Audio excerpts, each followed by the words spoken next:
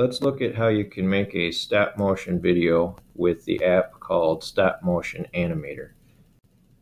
Go down here in the lower left and click on the launcher, or you can just press the magnifying glass key on your keyboard. And if you don't see the Stop Motion Animator, just start to type stop and you'll see it. And I'm going to click on that, and it opens up a very simple program.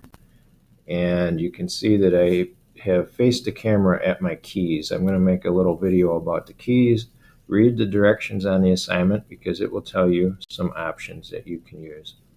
So really all you do on this is you get the object the way that you want it, and then you click capture, and that takes a frame.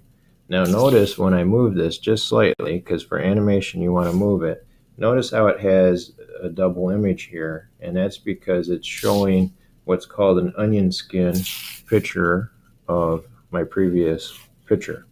So I can adjust this just barely to make my key move, and then I'm going to click capture. And I will keep doing that just a few times. It can get boring watching someone make a stop animation video, so I'm not going to make anything too fancy here. But I'll just take a few frames.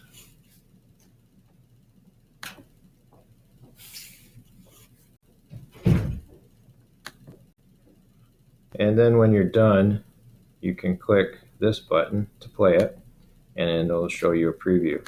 Now notice here that I can slow it down if I want to. All that does is make the frames stay on the screen longer. So it looks like my key is moving, and of course I can speed it up. If you speed it up, you'd have to take more pictures to make your video last very long. Again, follow the directions so you know exactly what you're supposed to animate. And then when you're done, click this save button and give it a name. I'm just going to call this keys, and then click OK. You'll see that it downloads into the memory of the Chromebook.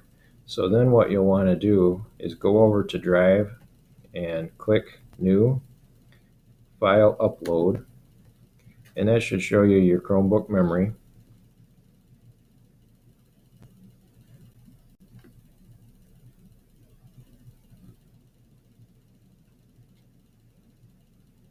And when that opens up, you will see that video that you just created. So double click that, or just click open, and then it will upload.